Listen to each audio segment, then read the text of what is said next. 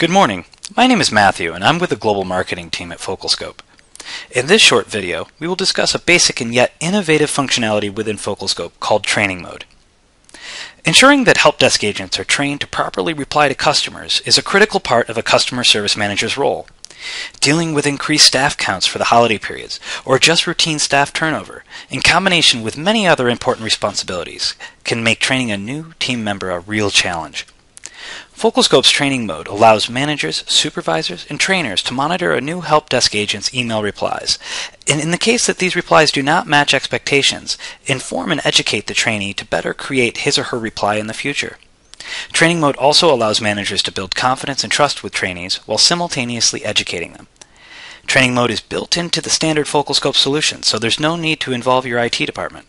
Your system administrator can switch this functionality on and off instantaneously as you need it. Let's use this example. Let's presume that I am a new employee and not yet totally familiar with how to communicate with a customer.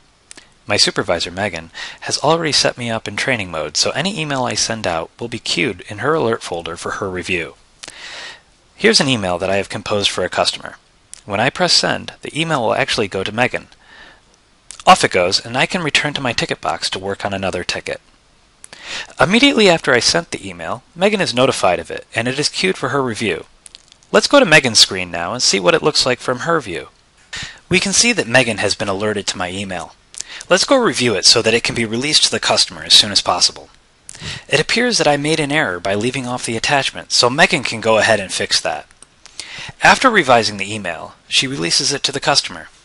Please note that the email is sent from my original email address and contains my original email signature, even though it was modified by Megan.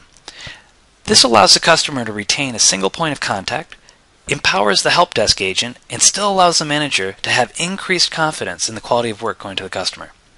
The help desk agent also receives a notification within FocalScope after the email has been revised, informing him or her on what changes had been made, which is also helpful to prevent similar mistakes in the future. Setting up Training Mode must be done by a user with system administration permissions. Let's go ahead and select Administration from the Screen drop-down menu on the top toolbar. Then browse down to the Workflow Configuration folder. Open it and select Training. We will then see a list of help desk agents, if any, currently in Training Mode. We'll go ahead and press New from the toolbar to create a new Training Mode entry. A dialog box will then appear, asking us to indicate which team member should be in Training Mode and which employee will be the supervisor.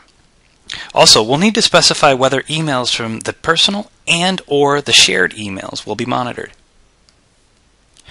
Once a trainee is up to speed, removing them from Training Mode is just as easy. We'll go to the same folder, select the employee you wish to remove from Training Mode, right-click, and select Delete from the set of options.